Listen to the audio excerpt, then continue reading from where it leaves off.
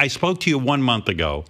Are we better off or are we worse off? The truth. We're significantly better off. We have a drug that now works. It significantly shortens hospitalization and lowers death rate. And that's this drug remdesivir. If I was to call my doctor and say, I think I have COVID-19 and they tested me and I had it, he'd put me on that drug and it would reduce my symptoms? The clinical trial versus a placebo in people who were short of breath. So they had significant viral load when they started this dramatic effect.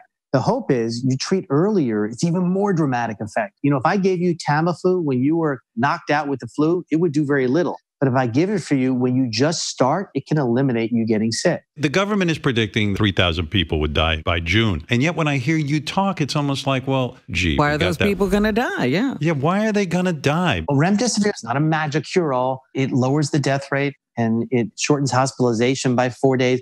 But it's not a magic cure at all. Hopefully some of the newer drugs behind it will be even better.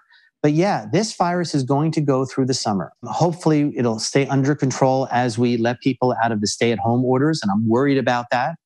But the real hope is going to be that vaccine. That's what we're pinning everything on. Better drugs and a vaccine will enable our shoulders to come even more down and us to really be comfortable here. Do you think if you get this thing, you can get it again? There is no documented case of somebody getting it twice yet. In China, they showed that the levels of immunity, they have a test there for immunity, and that in the people who were mildly or asymptomatic, immunity levels went down very quickly.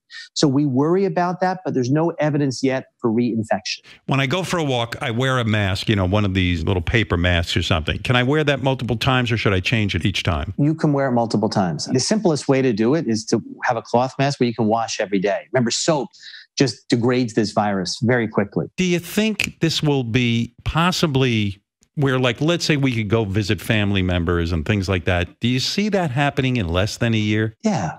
I mean, in June, we'll know if these vaccines have a high likelihood of working. We're going to get initial data. And then, you know, our government, to its credit, is actually starting to make the top 5 vaccine candidates. And it's spending all the money now in case 1, 2, or 3 of them work.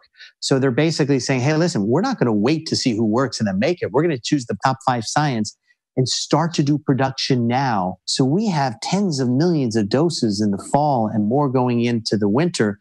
We can vaccinate the country. You've answered a lot of questions, and I thank you for that. I also recommend that people get this text every day from Dr. Agus. He gives you some message of hope. I'll give you the number, 310-299-9322. You get a text about the latest trends in health, and you get regular updates from him. And thank you for taking the time to do this. I appreciate it, Dr. Agus. You know I do, and I love you.